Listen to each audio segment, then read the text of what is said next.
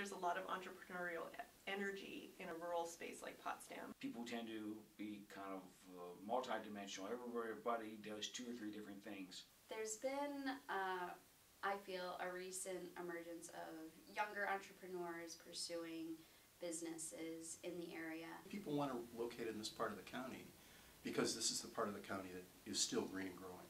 Because St. Lawrence County, most people don't realize, is one of the most dark fiber, high-speed internet wired places in the country. My goal is to support economic activity in the North Country, and I think the most significant thing any of us can do is create a job.